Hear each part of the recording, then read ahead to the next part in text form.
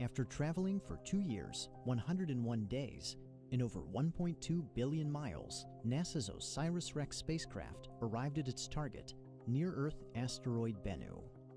Osiris-Rex is the first mission to explore this primitive remnant from the origins of the solar system, designed to study the asteroid and return a sample to Earth.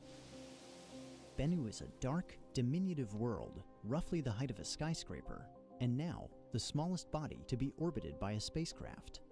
Prior to arrival, it was known to have low thermal inertia, a characteristic of fine-grained material. O-Rex has descended below the 5-meter mark. The hazard map is go for tag.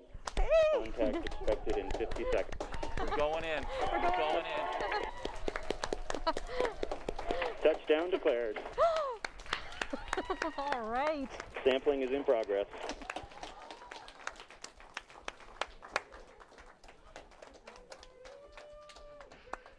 Ugh.